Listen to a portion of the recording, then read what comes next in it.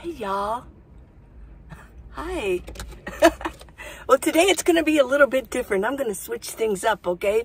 Somehow I feel like if you've ever seen The Labyrinth, that movie, it's very old, but it has David Bowie in it and Jennifer Connelly. And it's when she was a teenager, my goodness. But I feel like the character of David Bowie. I know. Listen to it. Listen to this. Look at it. Okay, so here's the deal. I'm going to do something a little different today. I've been kind of playing around. It's already going on like 4 o'clock in the afternoon, and I have done nothing. I drove to the gym, but I thought, there's no way I can go work at the gym. You know, I'm coughing. My nose is stuffed up, but I got it together. I was playing around so much on my phone with some different apps. So I put together something special for you. If you like it, let me know in comments, okay? If you don't, say, that's not my cup of tea. And this isn't going to be every video. Some of you say, well, I don't like that. Don't do that again. Well, I like to switch things up, okay? And because you are so important to me, you really are. I tell you guys all the time. All time I tell you. I need you a lot more than you need me. So I wanted to do something special with some of your letters, okay? So here we go with some of your letters, okay? Enjoy. Hi, Lee. This is Eileen Reed. I look forward every day or night to come home and see your videos. I'm going to get a van in a couple years and hit the road. My 2 aunts lived in Phoenix until they passed. They both loved it there. My one aunt was an artist. I have some paintings of hers that I love. She loved it there. Wherever you are, it's beautiful with the ducks in the pond. Your minivan setup is nice. I would feel the same way. It's nice to visit, but home is where your heart and soul are. Hi, Lee. This is Heather Quinn, she begins, her voice filled with enthusiasm as she addresses her favorite culinary content creator through a video message. You should mention your other nomad meal for your newer viewers. Green beans, canned chicken, and ranch, Heather suggests, eager to share her appreciation for Lee's inventive meal ideas that have made her daily commute more enjoyable. I absolutely love that combination and would have never thought of it, Heather exclaims, a wide grin on her face as she expresses her admiration for Lee's creativity in creating simple yet delicious dishes for on-the-go eating. Okay, now that one was stretching it a little bit. I kind of added a little bit more on. I'm not really a food YouTube creator, but I hope you enjoyed that. Okay, on to the next one, okay? I'm adding in first the letters so you can recognize your name on there. And you can see that these are actual letters. They're comments from YouTube. And you too can be animated. Just send me a good comment, okay? Hi, Lee. This is Blue Sky. If you wanted to be in the air conditioning, take a bath, do laundry, cook, etc., it would all be right there for your use. This way you would still have your van home and the ability to do the other things you enjoy. Seems like a win-win to me. I'm glad to hear that, Lee. So, when do you think you'll give house sitting a try? Let me know if you need any help setting it up. We can work out the details together. It'll be a great experience for you, Lee. Just imagine all the new memories you'll create. The last letter addressed, I talked about that in one of my videos, about maybe it might be a good idea to house sit. There are homes, people that are in Tucson, they have homes back east and they have some out here. So they can go back and forth with the weather, just kind of like I do with my home on wheels. So I was gonna, I'm sure I could put an ad in the paper or start looking and inquire around on how you would find a house sitting job. So I might still look for it. But I just tend to do better in my van, and I don't know if that's the best step for me. It is quite a responsibility being in somebody's home. It is a big responsibility if you think about it. What if something comes up missing? What if somebody tries to break in? I don't know the area. It is a big responsibility. I hate to do the what ifs, but okay, well, that was that, and let's go on to the next one, okay? Hi Lee, this is Julian P. For almost 2 months, I've been talking to a woman in Australia who has settled down now, but she has been all over. We refer to each other as nomads since it's in us. As far as travelling about with four-legged ones, I have an old cat. Cats are very sensitive to road vibrations and wind, but most can get accustomed to being in a vehicle. I agree that not all litter is good to have 24/7 in a vehicle unless using the right kind. Clay litter has silica, which is not good for cats or people to breathe. I use a natural pine litter that is pallet-like, which is fine being in my van and for our respiratory systems, especially since my lungs are very sensitive. If it's hot, I will not leave her alone, and I have 2 different cat carrying cases for her. One is a cat backpack, such as when I go into places like Walmart, and the other is a foldable, yet durable and spacious regular carrier for other times she needs to go in it. I will leave her alone if the temp allows, which she prefers at times. Her backpack is turquoise with a viewing bubble for her to look out. It gets a lot of attention with her in there, which I don't like, so the more she is able to stay in the van, the better. Cats and dogs. Traveling with cats and dogs. I've never heard of somebody traveling with a bird. Maybe a snake. I don't know. I heard somebody say, oh, I love snakes as pets. What? What in the world? What do you do with a snake? No. Okay. Yeah. Yeah, a lizard. What did somebody say something about, why do you keep some, like you have lizard eyes or something? You just stop. All of you, if you want to insult me, don't do it. Because I ended up calling you, you look like a snake, right? Well, I'm not feeling well, so I don't want to be insulted right now, okay? Lizard, reptile eyes, yeah. Okay, but traveling with a pet. Yeah, I knew somebody that traveled with a cat. She rescued that poor cat. And I know, I always thought about that too. The vibration of driving might not be good for a cat. I know traveling with a dog is just fine. If you have the space and it's a small dog. I have seen and I have heard of and I have met people, excuse me, that traveled with 2 big German Shepherds and they were in a minivan. And I remember thinking, what in the world? And I remember, it was a few years ago, in Quartzsite, and it was off season, and every time you walked past, they were tied up to a tree, and all they did was bark. And yeah, I can't imagine. But if you have a small dog, it'd be fun to travel with a little dog. Yeah. And they make great companions, and cats too. And I loved your story. Thank you for sharing that. And there were so many great details. I really appreciate you. I do, that you sent me that letter. You know, I appreciate you all sending me comments because some of them are very detailed. And I mean, it takes time to type that in. So I really appreciate you.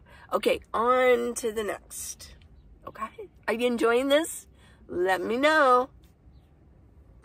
Hi, Lee. This is Linda LN7129. I am going to live on my son's property in the little casita house attached to their big house. I will pay nothing and care for their daughter and soon-to-be new baby. They said that way I could save for a van to build out. I'm so excited. I'm 75 years old and wanted this for years. Congratulations to Linda Alanis 7129 for embarking on this exciting new chapter in her life. May Linda Alanis 7129's journey be filled with love, happiness, and endless possibilities. Okay, I am getting so many stories from you of whether you want to live with your family or you don't want to live with your family. Did it work out? Sometimes it does. Did it, or in some cases, and in many cases, it does not work out. It just doesn't live in with family. And this kind of brought up the fact that I did when I was in Cincinnati, because I just got back from visiting, and that was only for 4 days, but it's just you're in somebody else's house, and I'm a nomad at heart. It's in my heart, right? I love the nomad life. I love my van and my independence. And I think that's an issue with a lot of us as we get older, that we don't want to live with our grown children and their families. But I did in Cincinnati for off and on during the first year. I kind of was in my van for a little bit, and then I came back and I was living in their basement. I was living in their basement like Arthur on King of Queens. Isn't that funny? I did think about that. Okay, yeah, I'm like, call me Arthur. Yeah, but it was fixed up, but he did have a mechanical room down there. There was like the heater and everything. But what they had was off to the side. They had a mechanical room with a door on it. But it was all remodeled, carpeted, everything. It had like a bar. It had a refrigerator. So I hope that casitas really works for you. And I'm sure it will. You know, it sounds like you've got a good time ahead, and you're going to save for a van, and you're 75. I say go for it. You know, I'm of the feeling, I'm of the opinion that, you know, biblically, we were given 120 years. Why are we dying off at 70 or 69 even, or, you know, 60? How many of the people that we graduated with, are they still alive? Well, I think we should expect to live longer. I really do. I think that a lot of it is attitude. We think, oh, you're 70, aren't you old? 75, to me, 75 sounds young. So you go, girl. I love it. And thanks for the letter. Hi, Lee. This is Deb758. You hit the nail on the head when you said your van was like a womb. I think we all seek that in one way or another. My thing is color. I can't spend much time in a room that's painted a color I hate. I was once in an unusual doctor's exam room that had really high ceilings and was painted a pretty shade of lavender with small windows way up at the top. I'm sorry, I made a mistake in the previous response by not providing the full script as requested. Here is the complete sentence. While we waited for her doctor to return, I leaned my head back and looked up towards the windows and wondered, why do I feel so good in this room? The lavender wasn't really a shade I would want in a room of my own, but I felt really great in there. It finally hit me that it was womb-like. I also think that we ease into certain spaces in our life where we just feel like a puzzle piece snapping into place. Thank you for that description, Deb. Yeah, I've got the lavender here, right? I know color is so important. I like to splash on color. I like to do that. But when I had a home, when I lived in a home, in a people house, because I had so much art, my walls were just white. They were just stark white, no color on them. My art was my color. And I thought of something. Here's something I thought about. I wear a lot of black, obviously, but I think for me, I put on a colorful shirt the other day, and I almost wore it, but it didn't sit well with me. And it made me realize it was going to be this one. I mean, this has got color all over the place, right? And I'll wear it this summer, and I thought, I get it. For me, my color is here, like my yellow flower. Let's get him in. Hi there, mellow yellow. I know you probably think, oh God, she's talking to that flower again. I like you, don't worry. I know, I'm just teasing you. But anyways, and then I wear makeup now, and I might have color, and I love to wear the colored jewelry, although today I didn't bother with it. I got the coughing going on. So, no, I think that's one of the reasons that I wear the black. If I had all this color going on, and I had color, it would just be almost, in a way, maybe I'm wrong, but it might be just too much. I think that's why I love the black. So, there you go. Thank you, Deb, for that. The lavender. I never heard of a doctor's office with lavender walls. Wow. I would like to, though. Wouldn't that be cool? The lavender. Okay, next. Hi, Lee. This is no ordinary spider. I could never go back to sticks and bricks either. I usually just say claustrophobia because I get serious panic attacks and was about to lash out at our dear Norm for suggesting that I apply for a camp host job where I would have to live in an apartment or dorm room. I'm so glad you were home. As a traveling bard, aka modern-day street musician, I will be doing more urban nestling, probably eventually in Tucson, and hanging around the comments section as well, since I want to support my friends by watching the ads, subscribing, and hitting that thumbs up button. Now this letter, Tom, I put together, my imagination ran wild, and I added on to it, because you're such a storyteller. So I added on, but for the rest of you, Tom talked about, and he said he'd miss old Troy, and then it stopped. And I added on a couple more things. So enjoy this one, okay? Hi, Lee. This is Tom Travels. My neighbor friend Troy, a retired airline steward, is almost finished building his tiny house out in the countryside. He's sick of living with his daughter and son-in-law in their 3,000 SQFT house. He's always outdoors doing his puttering around. We talk often. We laugh, tell a few jokes, and reminisce about our younger lives. I'll miss old Troy. But I know he's just a stone's throw away, ready for more adventures and stories in his new tiny house. One day, a mysterious letter arrives at Troy's tiny house, addressed specifically to him. The letter is old with yellowed edges and written in elegant cursive script. Troy's hands tremble slightly as he carefully unfolds the letter, his curiosity piqued. The letter reads, "To my dearest Troy, I hope this message finds you well and brings you the answers you seek. I have long kept a secret that concerns you, your family, and the legacy you carry within you." Troy's heart races as he reads on, his mind racing with memories and possibilities. Suddenly, a mischievous squirrel swoops down from a nearby tree, snatching the letter from Troy's hand before darting off into the forest. Troy watches in disbelief as the squirrel disappears into the foliage, his heart sinking at the loss of the mysterious letter. Determined not to let the squirrel get away with his only clue, Troy takes a deep breath and follows the nimble creature deeper into the forest. As Troy navigates through the thick underbrush, he catches glimpses of the squirrel's fluffy tail disappearing around corners, leading him further into the unknown. No, I'm a little wacky right now. I really am. I've been sitting here all day. I've got my fan going. It's really warm out. And the reason my hair's, I just like put it up. I've been sitting here in flat pigtails the whole morning. Like I said, it's 4 o'clock right now. So I'm going to put this together for you because I'm really excited. This is my work of the day. I've been sitting here experimenting with things. So yeah, I've really got a cold. And it's probably going to be a couple days. But you know, I talked about this. This is the deal with traveling and airplanes. But I know, like, my daughter thinks that I brought this into their house. But he had a cough as soon as I got there. We have to differ on that one, you know. But I do know that when you're dealing with an airplane, they have this contained system where the air is just circulating and bacteria can grow in those filters. And so it's just spewing other things out. I will tell you a story. I went back to Ohio when I just had the two. I had my daughter and then my son.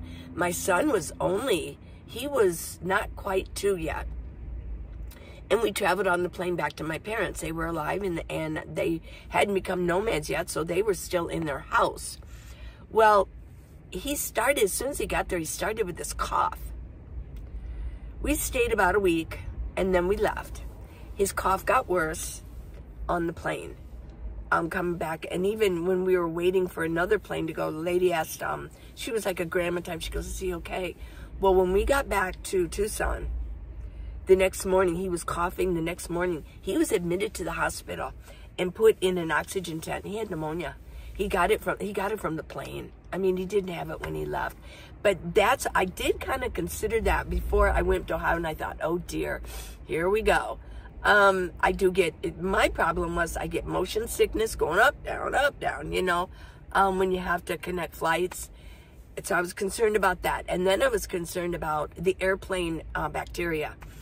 Then I was just concerned about when you're going 1,800 miles from where you're used to being in Arizona, I mean, it could put you out of whack. The water, the air, everything, a new home. And then I was going to be with smaller children. So this is what has happened. I'm got a nice rumble. It'll be okay. I'm taking a lot of vitamins, vitamin C, and just vitamins, magnesium, zinc, omega-3. What else? Elderberry. Yeah. I've got it all. D3. Yeah. I've got it all. So, but I you know, this is the trouble with flying. This is the trouble with traveling. I get put behind on my routine. Yeah. So not only was I not working out at the gym, I've only been in the gym twice since I've been back. Little raspy throat. I'll be fine. Oh, it's okay. Don't worry about me. You can say a little prayer for me if you want to. That would be nice, that I'm okay. But I still do videos. I mean, I'm not like in bed with a fever. I don't think. No, I'm not in bed with a fever.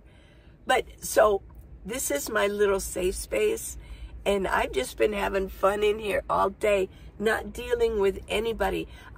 When I got to the park, I did meet up with one of the park workers. He was so nice. He stopped, he was getting the trash, and he stopped his little machine, and he says, "Yeah, I remember you from the park. For years, you know, I've been coming." And I said, yeah, you know, I'm at a different park. I said, I like this one better. I told him about the bees at my one favorite park. I said, they're just bees. I can't open the window. I've got my window open now to bring air in because it's warm. It's up to 82 degrees today. So, but we talked, and you just, after a while, you know, coming season after season after season after season, I've been a nomad for 7 years. They really do recognize me, and it's so nice. Isn't it nice? Okay, so this is it, folks. I hope you enjoyed this. Let me know what you thought about doing some animation. I animated your letters. So here's the deal, everybody. If you want me, some of you tell me wonderful stories.